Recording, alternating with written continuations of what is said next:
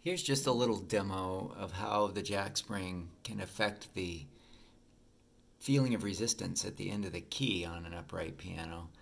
So here, just to show, I've disconnected the bridle tape just to take that out of the equation. I'm stepping on the damper pedal, and I'm going to stick a 50-gram weight on the key.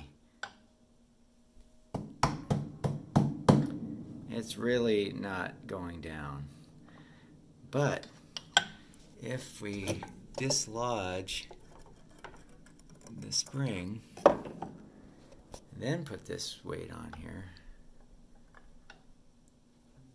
it easily goes down. And that's because the spring is actually putting a little pressure right here. It's also pushing back against the hammer butt felt that direction. So it sort of has this spreading apart pressure. One part going that way, and then the other part going actually down through the key.